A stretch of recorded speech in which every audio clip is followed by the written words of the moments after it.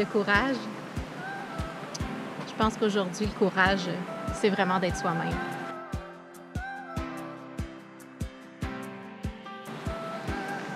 Avec l'image qui est mise de l'avant sur les médias sociaux, être soi-même, c'est vraiment courageux.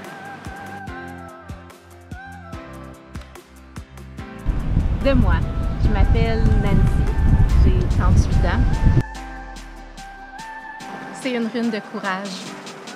Je me l'ai fait faire il y a 3 ans, quand j'ai décidé de quitter ma vie parfaite. Justement, toute ma vie a rapport au voyage.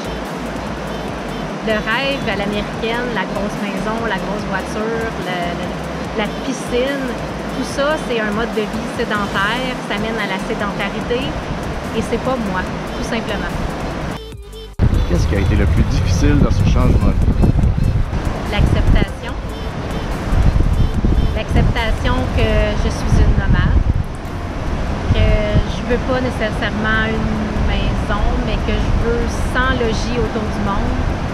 L'acceptation que je vais pas offrir une enfance normale, régulière et traditionnelle à mes enfants.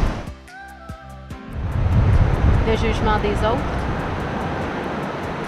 Ne pas suivre le chemin tout tracé, valorisé par la majorité des gens. Être différente. Être une passionnée qui dit jamais non à une nouvelle expérience et qui se fait dire d'attendre et de réfléchir.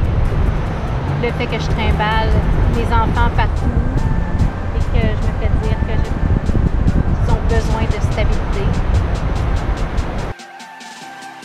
Avoir des enfants ne t'empêche pas de voyager? Au contraire,